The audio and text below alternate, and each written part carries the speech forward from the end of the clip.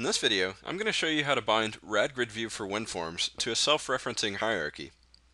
As you can see, I've previously created a WinForms application that contains a single RadGridView, and it also contains a class called FileNode, which I'll explain more about in just a minute. So let's take a look at the code behind for our form.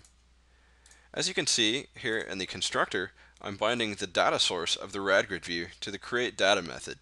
And if we look at the createData method, it's actually returning a list of file nodes. And inside of this method, I'm actually just generating a hierarchy that would simulate what a file structure might look like on your computer. As you can see, when each file node is created, it contains an ID, a parent ID, a name, and a type. So for example, the top level node in my hierarchy would be the C drive on my computer. And its parent ID is -1 because it has no parents, and its ID is 0. And then if we look at the second level nodes that I've created, their IDs are all incremental, but their parent IDs are all set to 0, which is the ID of the C drive, meaning that they are children of that particular node. And then if we step into the third level of nodes that I've created, these are just more nodes that are associated with these particular nodes. So for example, the program files node has an ID of 1. Well, these three nodes are all incrementing their IDs still, but their parent IDs are set to 1, meaning that they're all childs of the program files node. And that's pretty much the way it works on down the hierarchy, as deep as you would like to go. So now that we've taken a look at how the data is created for this RadGridView, let's go ahead and run the application and see what happens when we run it. As you can see, I currently don't have a hierarchical grid view, as all of the items that I've added to my data source are just listed in a single list. Well, the reason it does this is we actually need to define a relationship that defines the hierarchy and how it works, so that our grid view can use it when it's generating all of these different rows.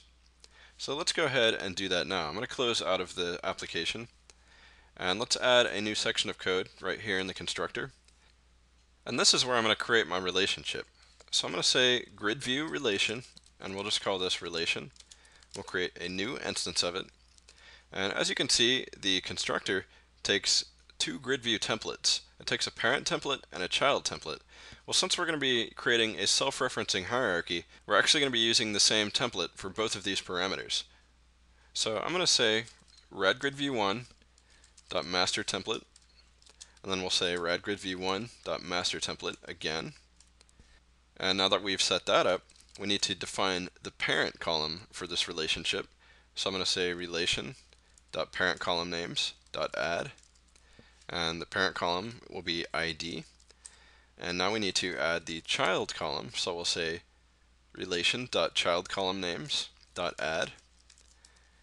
And the child column name will be parent ID because parent ID basically references the ID of a parent column.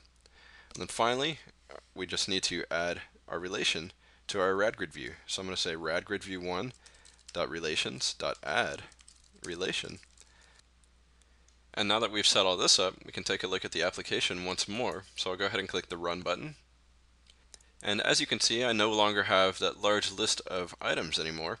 I now have a plus button though, and if I click this button, it expands into items that are below this particular parent, and if I click on those items, it will expand into them as well. And thus we have created a self-referencing hierarchy.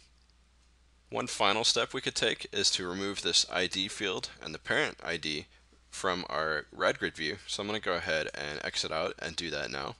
And I'll just uncomment these two lines. As you can see, I'm just setting the visibility property of the ID column and the parent ID column to false, so that they no longer show in the grid view. So I'm going to click Run once more.